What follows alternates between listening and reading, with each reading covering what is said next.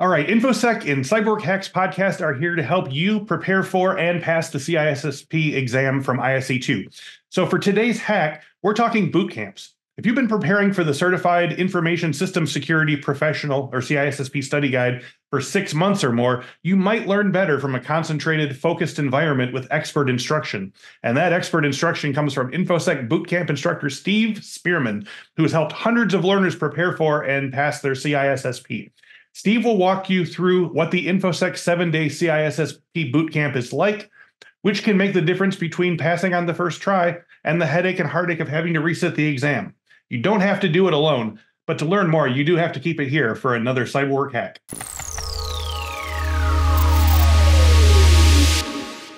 Hello, welcome to a new episode of Cyberwork Hacks. The purpose of this spin-off of our popular Cyberwork podcast is to take a single fundamental question and give you a quick, clear, and actionable solution, or give you new insights into how to utilize Infosec products and training to achieve your work and career goals. So my guest today, Steve Spearman, is an Infosec instructor, but he's not just an instructor. He is our bootcamp instructor for ISC2's career-changing certification, the Certified in Information Systems Security Professional, or CISSP. So for today's Cyberwork hack, we're going to do something that people have been asking for. We're going to take you on a guided tour of what it's like to take a certification boot camp. So I'm really excited about this, and I hope you are too. Thanks for joining me today, Steve. Oh, it's a pleasure, Chris, always. All right. Well, thank you. So, Steve, just to get everyone on the same page, can you briefly explain some of the differences in boot camp training for a certification exam versus, say, academic class or self-study? Intensity. It's like it is drinking from a fire hose for 5.5, 6 days, basically. Yep. The CISSP, we do 5-day boot camps, but typically 6 days. And I can talk a little bit about, how those end up being, but it's, you can, there are different ways to skin a cat. You could do, an hour to 2 hours of study over a 3-month period, or you could do a boot camp, and it's there. Both of them can work. For a lot of people, the boot camp is going to be the most effective way to do it. Because you can get in, get it done, get out, and pass the exam, so. Yeah, the difference between taking a polar plunge and like dipping your toe in a frozen lake, for 5 minutes a day for 6 months straight is one is infinitely desirable to the other, because you're going to do it. You're going to be done with it. So I want to talk about this. So we're talking 5.5 to 6 days of a boot camp. I want to get a sense of what the schedule is like for these days. Like how much of each day is spent on different domains or knowledge areas of the exam? Can you kind of give us a day-to-day breakdown? Well, so there are eight domains in the in the boot camp. In the certification. It's a 6-day. My actual boot camp, it's sort of instructor specific, but my boot camp, it tends to end around noon on Friday, and it starts early on Sunday. So it's, you could say 6-day boot camp. And with the first part of Sunday is spent just kind of gearing up. We make introductions. I do things about how do we make the most of the week, that kind of stuff. Then we get into domain one. We get partially done with domain one on Sunday. We finish that up on domain we finish up domain one, which is the most heavily weighted part of the exam. Then on day 2, we do security engineering. That's when we get into cryptography and digital certificates and digital signatures and all that kind of stuff. This is not a technical exam. It's worth people need to understand that, but it is really, really important you understand certain technical concepts. And it's interesting. I actually don't have a technical background. It's very, very common for 60-70% of the people in a boot camp that actually have more technical experience than I do, but I really enjoy teaching that more technical aspect. So security engineering, and the next domain, which we cover on Tuesday, is network and telecommunications. Those are the two most technical domains. Um, and then, so when we finish up by end of day on Tuesday, we finish telecom. And then there are 4 domains left, and we cover 2 on Wednesday and 2 on Thursday. We finish up all the content on Thursday. Okay. So just to break it down, so that means Wednesday we cover in the morning we cover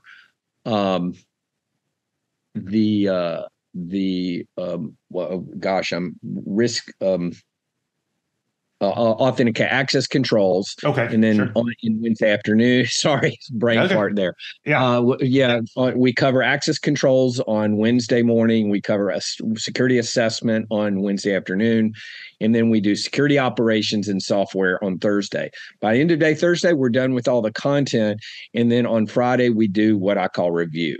Yeah. So we basically go through some of the concepts. We'll review different mnemonics, things like that. It's an intense week. There's no question about it. We these also are full days, right? Yeah, these are full days. It takes about 48 hours. It's about 48 hours long. We spend a lot of time doing questions in class. Okay. Several hours worth during the week, like where we just do at least an hour every day, and even more probably most days. And so, it just breaks it. I've had a lot of feedback saying they really enjoy the question parts of that. It kind of helps build sort of the group dynamic. So, and that's an important component. The main thing that's sacrificed when we do a 5-day boot camp, Monday through Friday, the Friday's full day, but is it we don't spend as much time on questions. And I think that's a bit of a loss. I'm not saying those aren't effective boot camps, but Right. I think there's a reason that our default is a 6-day CISSP boot camp. There's just a lot to cover. Absolutely. Now, I want to talk about the communication in these boot camps. I know pre-COVID, we mostly thought of boot camp classes as something where everyone flew to a single site and barricaded themselves in a hotel room conference center with a mountain of pastries and coffee and sweated it out together. But these days, obviously, boot camps are and have to be more flexible with remote learning and remote entry and so forth. So I'm wondering how classes manage to retain this type of communication during the class, because it sounds like you do have a lot of back and forth with the class. Like what is that like in terms of these days? Well, one of the things, there's no question that I like to say one of my mantras in life is everything's a trade-off, right? So there are some real benefits to remote learning, to remote boot camps. And there are some things that are hard for some people, which is why we still do a significant number of live. I do a significant number of live on-site boot camps as well. But the thing is, though, there is an inherent kind of structured communication capability built into Zoom, which is the primary platform we use to deliver these. For example, chat. So chat, you just, you put in a chat message. I try to keep a close eye on the chat box. People ask questions, they'll make comments. It's kind of interesting, in any boot camp, you have a range of different kinds of personalities, from the highly gregarious, outgoing people. Sometimes I have to, it's like, they can take over, and that's a classroom management skill, Sure. And then you have the person that's sitting in the back of the room and they're just watching everything. They're probably the smartest person in the room, it's like, so with something like an online class, I feel like that it gives you an opportunity to sort of just take your strengths, kind of, and take. That's true with on-site classes as well. But I think the biggest negative trade-off, is just many people tell me they can't they can't look at a computer screen for 8 hours, or more a day. And they prefer the on-site. We offer both. We actually do hybrid classes where I'm doing live training, and there's a remote component to that as well. So, which I think it's interesting. It's like it's whether have it managing. It's challenging for the instructor, but we do them. We get good reviews for those, so it's possible. It definitely works. Yeah. So I read the syllabus and on our website, and I see that evenings are often earmarked for individual or group study in order to make sure you're retaining everything. What are these? These are obviously optional, but what are these after class learning sessions like? Do you take part in these? Well, I don't do them as an instructor. That is instructor specific, and I used to do them, and I don't do them now for an interesting reason. At least I think it's interesting. It's that I think it is important that people spend time on their own doing homework. Yeah. It's tempting. Here's the problem with group study. I'm a big fan of group study, and that's why we do questions as a class, but people need to go, they need to dig into questions, the different ISC2 questions that we use, sample exam questions. And in a group dynamic, you have one person who's really on top of it, and they're answering all those questions. Everyone else sort of the person drifts to the sitting back. right next. Yeah, the certain person sitting right next to them thinks they got it, but they didn't. They just heard the other person. So I've just found it's most effective use of time to send people off. I do, if there are venues for doing group study, and I'm not saying don't do it, but I think it's important people spend time on their own. Some instructors do it, and that's good. It's just, but we tend to finish our boot camp, around between 4:30 and 5 in whatever time zone it's going to finish. And then I say, okay, you got a couple hours of homework to do. Yeah, I was going to say, regardless, you're definitely not saying don't study in the evening. You're saying you got to keep your head in the content for the whole time. You can't take your head away from the fire hose. Yes. No, I say you need to. I even make the point that it's not just merely doing questions, but you have to really understand why the questions. Like if you get it right or get it wrong, you need to understand why you got it right or wrong. So it takes. You could just knock out a bunch of questions, the homework questions, which is 80 questions per night. And, you could be done in 40 minutes, but you're not doing your homework then. You've got to go in and dig into why. If you got it right, did you get it right because you were lucky, or did you really understand the question? If you got it wrong, you got to dig in and say, okay, do I understand the explanation? So now, let's talk about exam day. What's it like when you're ready to take the exam? Do people go right into taking the exam from the boot camp, or do they give their brains a few days to cool down? Or is that a worry that if you do that, it kind of all sort of tumbles back out again? Here's my recommendation. With caveats, I recommend that people don't schedule their exam immediately following boot camp. And here's why. Now, it's a rule of thumb, because you have people that come into the class that have been preparing for months, and they're ready. They come into my boot camp. My boot camp is kind of like just the seal, like they're it's like a reinforcement to make sure it's a reinforcement. They've been prepared. I had somebody in my class, few months ago. She was so prepared by the end. I joked. I said, "We're going to have some bracelets made.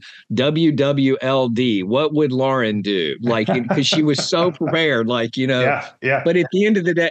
It's you have varying things. The third week following the ending of the boot camp seems to be a good target. It allows people, your average learner, to kind of know they're prepared. One of the things that I do during my boot camp is I give them what I say, here's when to know you're ready for the exam. It's what I call the readiness assessment. And so they can monitor their results coming out of boot camp. And, and I recommend that by the end of the boot camp, I want them to have scheduled their boot camp sometime 2 to 3 weeks after, the exam, 2 to 3 weeks after the boot camp. And then if, according to this readiness, test, if they're not ready, 2 days before, they need to push. They need to, I'd rather them pass than fail. So it's that's why I tell them, here's how to know when you're ready. So now, and the other thing too is the day of, I don't know if you want me to comment like on the day of, but the day of, it's like get there 30 minutes ahead of time, take, review a few of the mnemonics, things like that, and then sit down and take the exam. And then you're given a whiteboard during the exam is go ahead and just write out some of the mnemonics and things like that to, get it out of your head if you can. Yeah. Now, do you find out how you did that same day? Like, when you submit your test, do you get the results right then? You don't get it in the workstation. That's one difference between the CISSP and the CISM. The CISM tells you in the workstation, congratulations, you passed. The exam ends, and then you go to the proctor, and they give you a piece of paper, and it says either you provisionally passed or we're sorry, but you didn't. If you provisionally pass, it doesn't tell you how you did on the domains. You have to pass all the domains. If you fail it, it says how you did on each domains, either above proficiency, that means you passed, near proficiency, close, or below proficiency, which those are the domains you need to focus on. Well, that's good. I know a couple other exams give you absolutely nothing in terms of, other than pass or fail. So it's good to know that at least you can get a sense of what you need to sort of strengthen for next time. So you can wrap up here for listeners considering taking a boot camp for certification exam study. Steve, what advice or evidence can you give to listeners who are wondering if this is their best option? Like you pretty well laid it out, but let's just kind of wrap that up a little bit. I mean, the key thing is that we know statistics. So here's an interesting thing. We don't know the pass rate. The ISC2 doesn't publish it. It's something I wish they did publish, but they don't. Yep. If you Google like pass rate, you get a pass rate as low as 20%, as high as like 70%. I would imagine that between 60 and 70 is correct. Is probably correct. But this is what we know. We know what our pass rate is. We monitor it closely at Infosec, and it's over 90%. Right. A little bit over. It's not way over 90%, but it's 90% plus. And so here we're talking about, assuming I'm correct, that it's probably the pass rate is between 65, 70%. That's a significant boost in pass rates. So if you want to know the best cheat to take for passing the CISSP, your best cheat is to take a boot camp. It just statistically, we know it's the best way to prepare. I monitor different forums of people that do self-preparation and study, and there are many of them that pass, but there are a lot of them that don't. So it's your best way to, go in with a high degree of confidence that you'll pass the exam.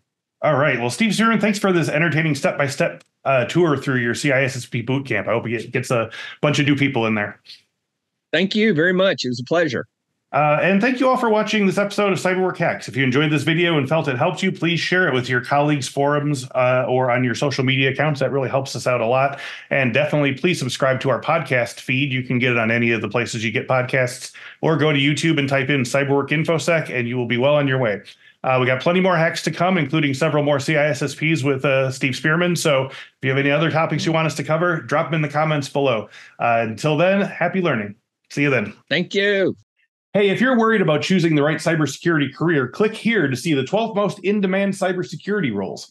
I asked experts working in the field how to get hired and how to do the work of these security roles so you can choose your study with confidence. I'll see you there.